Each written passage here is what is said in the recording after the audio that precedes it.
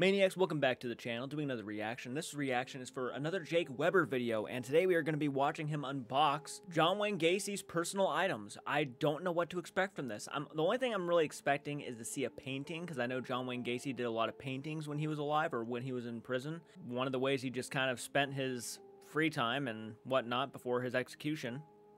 So I'm expecting one of those, but other than that, I really don't know what to expect from this. What else would someone have from John Wayne Gacy, and why would someone want these things from John Wayne Gacy, right? John Wayne Gacy is one of those serial killers that really gets under my skin. Every time the conversation comes up about him, I freak out. I love clowns, but John Wayne Gacy is one of the clowns that actually used to scare me. So we're going to go ahead and dive into the video, guys. If you like this type of content, want some more content like this, I will do more Jake Weber content. Just hit that like button, subscribe to the channel, and if it's okay with Jake... And if it's okay with Jake, I would love to do, of course, more of these style of reactions, because I'm actually into true crime. I know I get emotional watching this stuff, but it's very, hard not to do when, you got a heart like mine. It's really hard to get through some stuff. But anyways, let's go ahead and dive into the video and give you guys my thoughts during and after the video.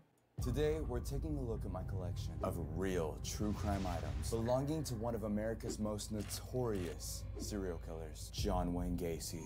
Before we do, let's get a refresher of who he is. John Wayne Gacy was a man who, on the surface, appeared to be a successful and upstanding member of society. He was a businessman, a political activist, and a respected member of his community. However, beneath this facade lurked a monster, a man who would go on to commit some of the most evil crimes in American history. Born in Chicago, John Wayne Gacy had a troubled childhood. His father was aggressive and his mother was cold and distant. When he was a teenager, that's when the strange behavior began. He enjoyed compulsive lying and stealing. But despite these warning signs, Gacy was successful and a respected member of society. He was even invited to meet the First Lady, Rosalind Carter. But of course, Gacy was living a double life. In 1972, Gacy committed his first murder. Over the next 6 years, he killed at least 33 victims, many of whom were buried beneath the crawl space in his house. These victims were lured in with the offer of work or money. Once they were inside, they were never seen again. Despite all the evidence, Gacy wasn't captured for years. It wasn't until the police put together that someone that was missing was last seen at his house. With that information, the case was built against him, and that's when the police found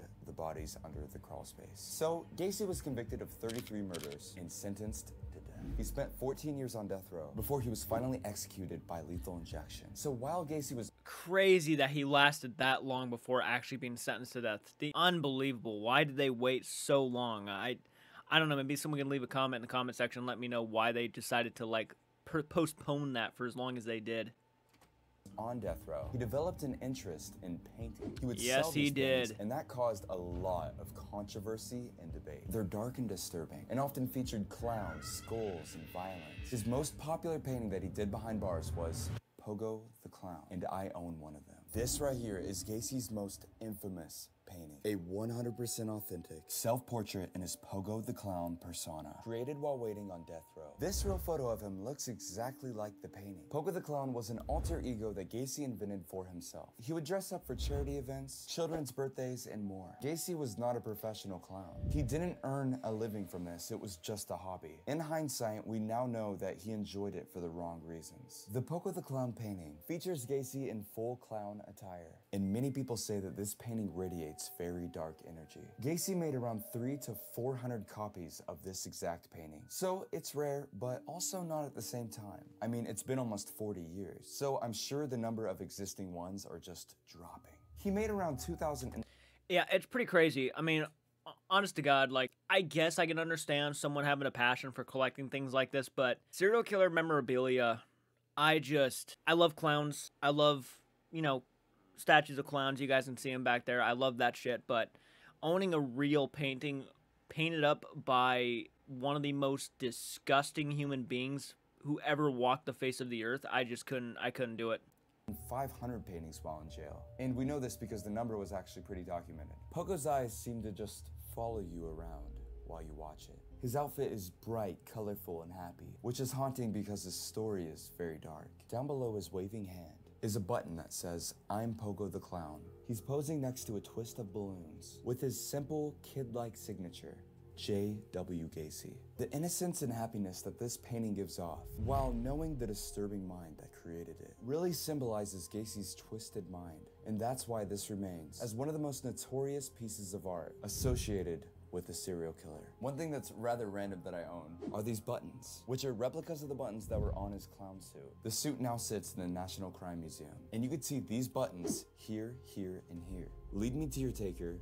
Let's make the scene. Tell it like it is. They're kind of weird buttons if you think about it. Like usually when someone has a button, it just says something like, don't forget to smile. What the f does lead me to your taker mean? And I have this. It's a paint it yourself pogo. This and the buttons were given to me as a gift. Thank you, Cool Collectibles. Now, you may be wondering, yeah, I actually think I have seen that guy's work on like Instagram and stuff. He does a lot of serial killer kind of merchandise. Very interesting for sure. Talented, for sure. I gotta give him credit, talented. Even get a hold of Gacy. How did people acquire his paintings? And the answer is an art sheet. This is a replica of the sheet that people would fill out to buy a painting from Gacy while he was in prison. Original oil paintings by John Wayne Gacy. Guaranteed original and signed and numbered. This right here is his art dealer, Rick Stanton. You would note which one you want. As you can see, Pogo the Clown is only $99. And nowadays, it's worth thousands. This is the cheapest one titled Skull, which you could get a single or a double for only $55. And I do have one of those that I will be showing you. Right here is the real authentic double skull that you could have purchased. $55 for this. That's pretty terrifying knowing you could pull $55 out of your pocket and get a serial killer painting in the mail. There really isn't much lore on Double Skull, at least that I know. Gacy was a pretty reserved and private guy, so anyone that knows the details of the Double Skull was probably someone that talked to him personally. Right here you have his infamous signature on the left-hand corner. And I think that skulls are pretty creepy coming from him, knowing that there was 33 skulls under his house. This one actually has access to the back, where you could see all the information.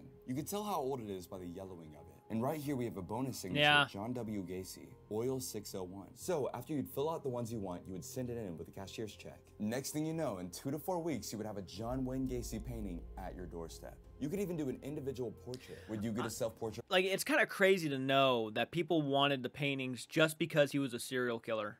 Kind of crazy to know. And there's a lot of people who actually, it's one of the more recent controversies out there, actually, like with the whole Chris Watts situation, where Chris Watts is being sent love letters. Like, why is this a thing? Why do people feel the need to send these sick-ass people letters, requests to get paintings, autographs? Why do they do it? It makes no sense to me. But they're out there. There are people out there who just, for some reason, really feel something for these people. I cannot mentally understand why. By Gacy? No, that'd be terrifying, I know. Of course, it seems like this is a great way to make money for Gacy. I mean, they have a whole business plan, right? But that money couldn't really get spent. He could only buy things from the commissary. So that money probably only went to cigarettes and Twinkies. You could also totally ditch this idea and just write and ask him yourself. But fair warning, you probably gotta send a picture of yourself clean, young, and shaven, because he would only talk to boys that he could fantasize about. Creepy, I know. Now, he did make paintings that weren't even available on the sheet, making them extremely rare and limited. And I have a few of them. One of those is right here, titled Dahmer's Skull. A little detail, but also one to think about, is that this was called Dahmer's Skull and not Dahmer's skull, pointing to that this may represent one of the skulls that Dahmer owned and not his own. Also, Dahmer was alive when this was painted. What kind of nightmare crossover episode is this? So, Gacy tried to downplay his crimes by publicly comparing himself to Dahmer and pointing the finger at him. He once said something along the lines of, if a guy like Dahmer doesn't get the death penalty, then this country is twisted. As if he wasn't a killer himself. I hate the fact that the guy was he was so full of it. Oh, he was so full of it. Towards the end, he was making up all these lies and then getting caught on his lies and everything, and then he would go behind the scenes and talk shit to that person to their face and give an attitude. Yeah, oh yeah, he was not an honest guy by any means. And he certainly was pushing the whole agenda that he was completely innocent. He didn't do anything wrong. I remember like watching that interview from his sister. I think it was on Oprah Winfrey show. And she asked John, did you kill these men? And he's like, you know, some of them. Like 1 or 2 of them that he did, and he's like, and she told him straight up, it's like, John, if you killed 1 or 2 of them, you killed all of them, because you just can't be going around killing people. Do you even hear yourself talking right now? Both terrible people. Dahmer at least took responsibility for his crimes, whereas Gacy said that he was innocent until his death. Although Gacy liked to hate on Dahmer publicly, he must have been fascinated with him if he went on to paint this. But you know what? At the end of the day, Gacy even went to his lawyer and confessed everything drunk. And still denied it. Yeah, confessed everything in detail of what he did. If you ever watched the, what was it called? Conversations with a Killer or something like that, John Wayne Gacy tapes, phenomenal. I actually know someone that got a Dahmer skull straight from Gacy. The tooth of the painting actually had a chewed off piece of skin on it, maybe symbolizing Jeffrey Dahmer's cannibalism. He actually doesn't have it anymore as his warehouse was mysteriously burned down. If you think that this is the only rare painting I have from him, you're wrong. I actually have another one that's only one of 34. Let me show you. This painting is titled Death Wish. And yes, only 34 were created. The back is actually able to be seen on this one. And as you can see, this is Death Wish number 13. Artist John Wayne Gacy. So the reason why 1975 is because Gacy apparently painted one for each of his 33 victims, with the 34th being himself. It's pretty pathetic that Gacy thinks of himself as a victim. At least one of these was burned years ago in a bonfire, along with other paintings. As you can see, it's a reaper, and the staff is getting stabbed through his skull, with the end of the blade having drips of blood on it, painted in the same bloody color as J.W. Gacy. I have to say that I find this one the most interesting. I'm not sure how rare Dahmer's skull is, but we know how rare this one is. And the fact that we don't know how many exist today. That's currently everything that I, for some reason, own. And I take well care of them by putting them in museum glass and preserving their history. Mind you, you should never sympathize with serial killers. They're terrible people and deserve no respect. Yes, I do have these, but that's because they're a piece of history. And by having them and showing them, we can learn more about Gacy's time in prison. If you guys want to see more videos like this, let me know. Make sure to check out my second channel, JCARTSARTS Live, and shop the merch 30% off everything. Love you. I mean, yeah. I mean, at the end of the day, I guess I could see your points to that. Yeah, you're just maintaining history. I get it. I do. It's the concept of, you know, keeping them in your house is a different thing. Like, it's one thing to maintain history, maybe donate to it like a museum or something. They'll definitely put it up on display for sure, but you know, to keep that stuff is next level. But I agree with him. He's completely right when he says that you should just show no respect or any ounce of remorse or sympathy for any of these people, because they are monsters. They do not deserve your sympathy. They do not deserve your fan mail. They don't deserve your appraisal. They don't deserve anything like that. One of the reasons why and obviously I'm not saying she's on the level of a John Wayne Gacy or a Jeffrey Dahmer or anything like that. I'm not even trying to compare, but the whole like Gypsy Rose situation right now, where people are getting extremely pissed off that she's treating this like her rise to fame right now, because she is somebody who, yes, may have been tortured as a kid, and, you know, people feel so bad for her and stuff, but the fact of the matter is she's also kind of taking advantage of this whole situation and making it come off like she should be a superstar because of it now. And it does, yeah, I can see where it rubs a lot of people the wrong way. There's a lot of people who are just annoyed and pissed off and thinking that the public is trying to glorify a murder, right? Not a murderer, but like a murder. She was involved with the death of her mom. I don't know every detail. I don't know her in person, so I really can't start, breaking her down psychologically, but there is something off about that. And I don't think we should be, praising somebody who did something like this. I do not think that's something that people should be promoting at all.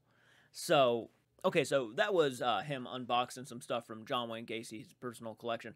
Very, very interesting. Most of them, all of it was all paintings, so he had nothing else besides paintings there, which it makes sense. I don't think a lot of personal stuff from John Wayne Gacy was kept, not to my knowledge. And if it was, it's in a museum. Yeah, it's been a while since I've watched Jake Weber. I'm kind of glad I actually got a chance to revisit. That video wasn't that long, but I still hope you guys enjoyed me just talking amongst it and giving you guys a commentary over that. When it comes to true crime and serial killer stuff, just having a t-shirt that says, I watch true crime, that's fine. But, like, I love John Wayne Gacy shit. I love Jeffrey Dahmer stuff. I do not understand. I don't know, guys. Let me know what you guys think down in the comment section below. Do you think collecting true crime memorabilia is interesting? If not, I want to hear your opinions. And again, hit the like button. I'll do more Jake Weber stuff. And subscribe, and I'll check you out in the next video, guys. So take care.